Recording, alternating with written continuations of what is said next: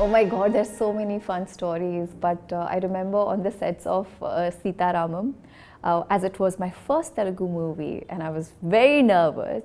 But it was so interesting that Dulquer garu, who's a Malayali, we have Rashmika, who's from Karnataka, and we had Sachin sir, who's also Maharashtrian like me.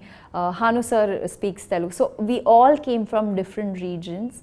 And there was a point where Hanu sir would forget that we don't understand Telugu, and he'd start explaining it to me in Telugu, and I would respond to him in Marathi, and Dulquer garu would respond to him in Malayalam. So there was this whole pan-India situation happening there, which was so funny.